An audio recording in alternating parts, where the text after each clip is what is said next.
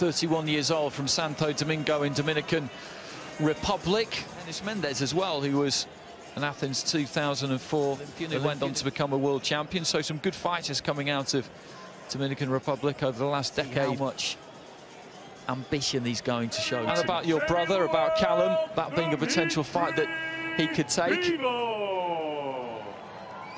Mentioned the names there, you've mentioned the potential fights that are happening and the fights that are already made in that division.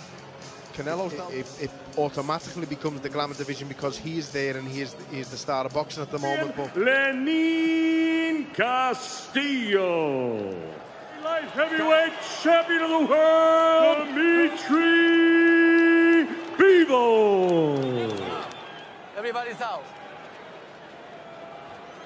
They're having a clean match, okay? Good luck, God bless you. Title for Dmitry Bivol. Will be installed as regular champion. That's what the WBA like to do, to call one. Second against eighth. Really only letting go with the jabs at the moment. Slip right hand there from Bivol, just following the two fighters. Bivol jabbing high, shooting low. Good little right hand there, just sneak through from Castillo. This is a Bivol corner led by Gennady Masyanov. He has got a bit of snap in it as well, I agree.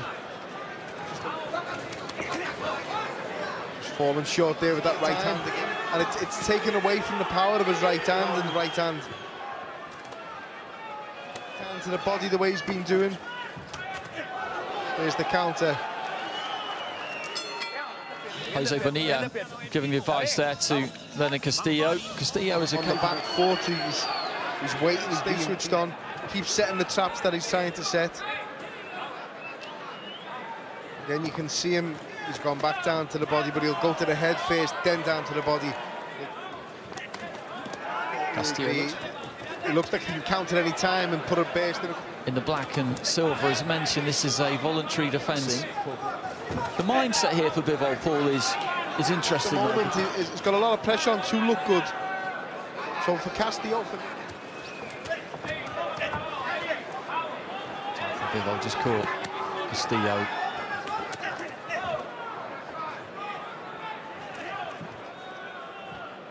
Just looking a little bit more ambitious at the end of the round.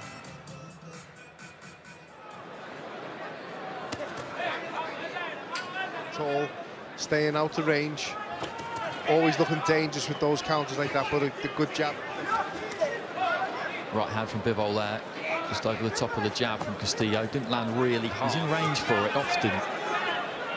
And it looks a good jab as well. And Castillo looking for that right hand. Bivol firing back with his, and these two just letting their hands go here. This one, last 30 seconds of round 5. Castillo's beginning to fancy this a bit more.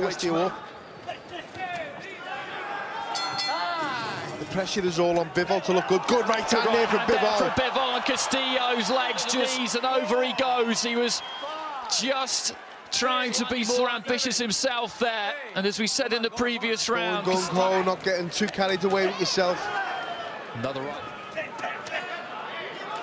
He's showing more ambition in this fight than he did against Marcus.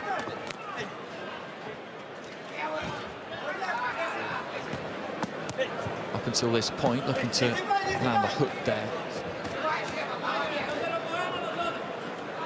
Jab and then a left hook after it. Good little left hook landed inside there from Bivol.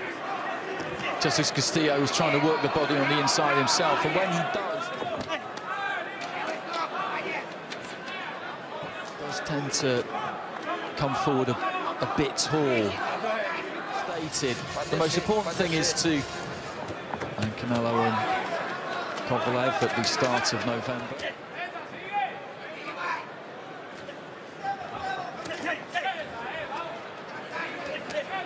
Again, if I'm Castillo, I want to be thrown at the same time as Bivol. You'd have more chance.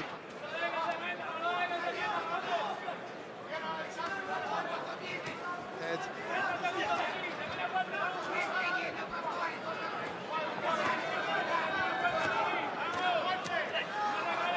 Good stiff. Oh, looking to try and open up a little bit there, but he got caught by a left hand. Just takes a little right. Castillo just stepping forward there. Falling short there with the counter, Castillo. All good stuff from Bivol. It's moving in behind that high guard there, Castillo. And as I said earlier in the fight, he's always threat, and he has looked to step in and do some damage at times.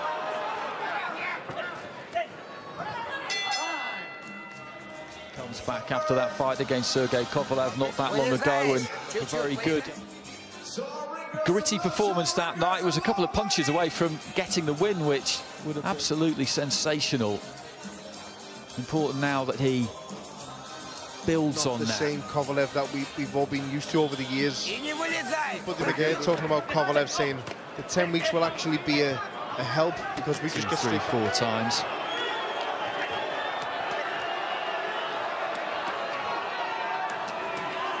Right hand got through there from Bivol. Haven't seen that happen. Counter there from Bivol. Not much power in it. Didn't have any effect on Castillo. But Right hand got. So into the 11th. Couple left here. Dmitry Bivol, the defending WBA light heavyweight, was in March last year, so will find himself elevated to super champion. Pascal, the interim champion weight division. That hasn't proved to be the case. Right hand there from Castillo. the round, you know, there hasn't even been a close round in this fight, and most people 3 up.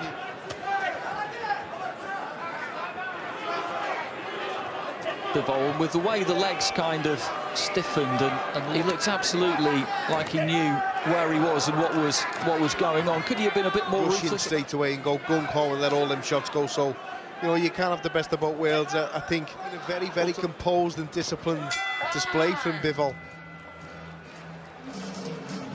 And it's been the same from Castillo, really. It's one of those situations who has been chosen by him and by his team. No, I totally agree. And as we've said, you know, ultimately we need something sizable to really get his...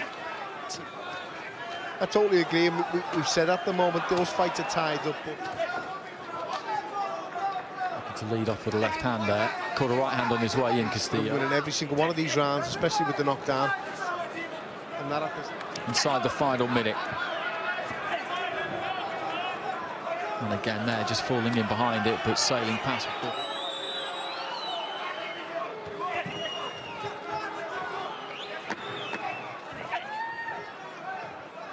Right hand from Castillo, just slips over the shoulder of Bivol, who looks to let it. It's difficult to think of a round that... Well, Castillo's got through the 12th. Dmitry Bivol. So Dmitry Bivol gets...